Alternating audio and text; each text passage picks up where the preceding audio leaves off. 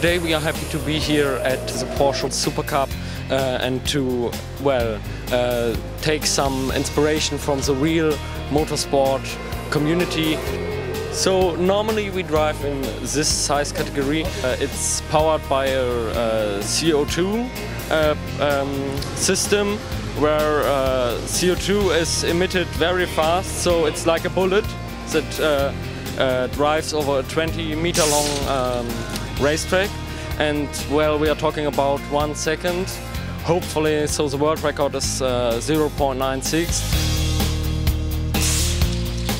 In the competition F1 in schools, we got the special prize from the ZF organization for our innovative system of neural networks, and ZF organized this event for us.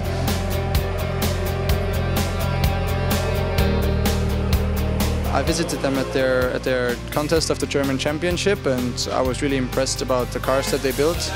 And obviously the speed of the cars is amazing, but it's a lot about details there, and it's good that they learn it so early, because it's all about details here as well and in other categories of our sport, so that's the most important thing.